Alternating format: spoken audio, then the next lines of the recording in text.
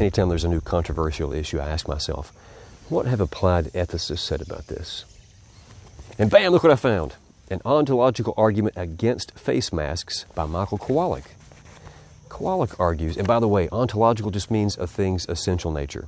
And the two concepts we're looking at here that we do want to get to the heart of, or the bottom of, would be both our self-identity and also our connection with broader humanity. Kowalik argues that our self-identity is reflexive. That is, we can't think of ourselves and understand who we are without considering the way that others see us. And so I think of my different roles as a husband, as a father, as a professor, as a soccer coach.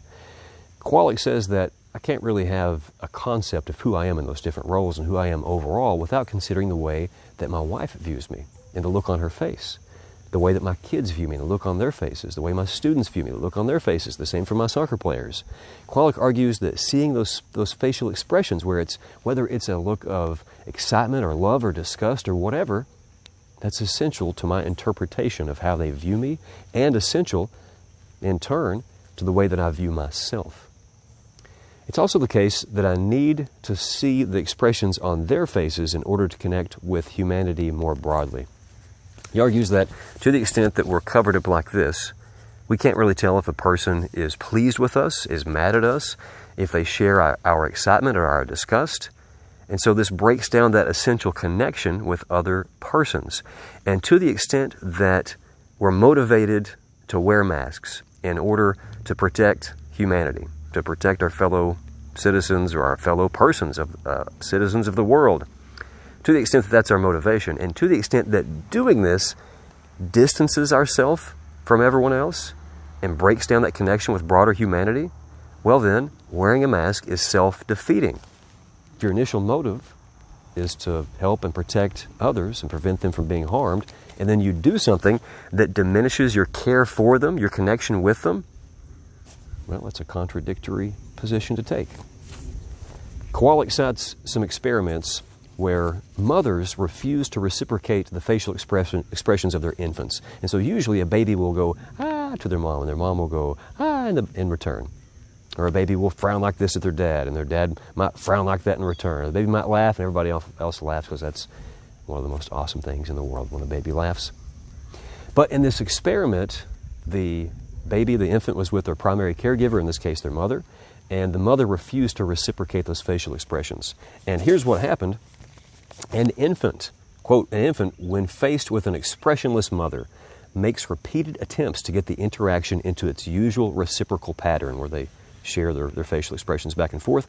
When these attempts fail, the infant withdraws and orients his face and body away from his mother with a withdrawn, hopeless facial expression. Kowalik uses this as evidence to show that we need that reciprocity. It's not even necessarily approval from your loved ones or just from other people. We just need to see how they're seeing us so that we can change our behavior accordingly and feel that connection with them. And then we can do the same with our facial expressions. But, and also consider examples of older children. Think of someone that you know who's been habitually bullied, whether physically or emotionally or simply ostracized. They may have started out socially flourishing like everyone else, but to the extent that they were continually ostracized and singled out, they probably became more and more withdrawn and depressed. This hindered their emotional and their social development. The same would be true of adults who are ostracized for whatever reason. They become alone and sad and depressed. They are disconnected from the rest of humanity. And so Kowalik uses that and uses this example to say that, look, if you're wearing a mask to protect the rest of humanity, this is going to diminish your connection with humanity, and so therefore this is self-defeating. A couple of key quotes. Imagine a world without faces. Inhabitants of such a world could not possibly develop language, meaning, or purpose because they would lack a discernible unified likeness to kind, that connection with other persons. Relating face-to-face is a condition of ethical intuition. By relating to others in a way that is phenomenally inconsistent with or degraded from what we are innately programmed to detect as human likeness, we are distorting or degrading our own innate sense of self, our humanity, which is not individually self-sufficient, but socially reflexive.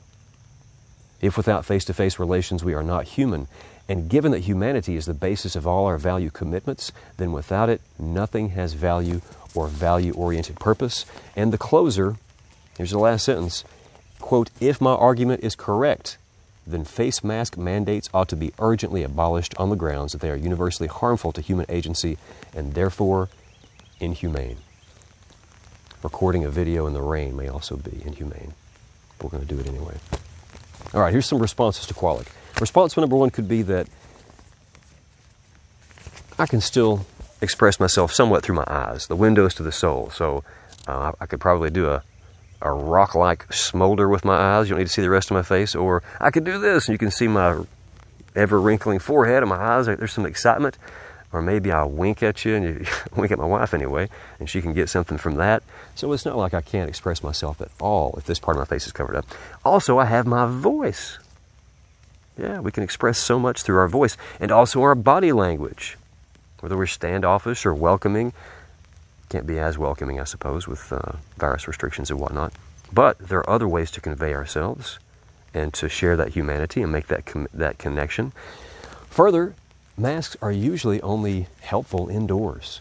And so if you're outside, at least with what I understand of the current variants of the virus, you don't need a mask in most cases if you're outdoors, unless you're just tightly packed on top of one another. So you have those opportunities, even for school kids or workers. You can take a break and go outside. Kids go outside for playtime, for whatever recreation, and they can take their mask off. Further, you go home. You're with your family unit. Now you can take off your mask. Further, you're with a bunch of vaccinated people with no symptoms and whatnot. Now you can take off your mask. So there are lots of opportunities. Oh, and as a last resort, you've got webcams for face-to-face interaction, not together interaction, but at least face-to-face in that sense. Also consider women in cultures who wear a hijab or a burqa. And so they're used to already having almost all their body covered except for their eyes. And in some cases, they'll just have these little slits where you can't even see their eyes. They're looking through this tinted thing. Is it the case that they lose their identity? Is it the case that they lose their connection with humanity and thereby their moral sense? I wouldn't think so, because if they did, they would lose the incentive to do all these things, I would think. Wouldn't that be counterproductive if that were the case? Further, consider surgeons and surgical teams who spend their professional lives with a mask. They get breaks, of course, but most of the days like this. Or scuba divers, or painters that are always wearing a mask. So those seem to be counterexamples. If it were the case that a virus were so deadly and so contagious that we had to choose between either completely masking our entire face or instant painful death, then this argument would be more relevant. Then we would have to decide. Would we prefer to not be able to communicate facially whatsoever at any time at all? Or would we prefer to be dead? And maybe not even the preference thing. It would just be, if we did this all the time, would that diminish our humanity? Now, I don't want to dismiss this argument, because there definitely is something to the fact that wearing a mask does diminish our interactions, very much so. I'm sick of them. Everybody's sick of them. I want to be able to smile and laugh and hug and give my soccer players a high five. I want to hug them after a big play. Right now, all I can do is hug my own kids, and it's saddening, but that's the price we pay. At least we're not wearing masks when we're running around, which might be a little bit dangerous, but not as dangerous if we were indoors, I suppose. But there you go. Thank you, Kowalik, for a very interesting argument. Note that he does close it out by saying, if my argument is true, then we need to get rid of masks. So he does leave open the possibility for criticism and whatnot, but this is a very helpful contribution, and thank you, applied ethicists. Keep doing your thing.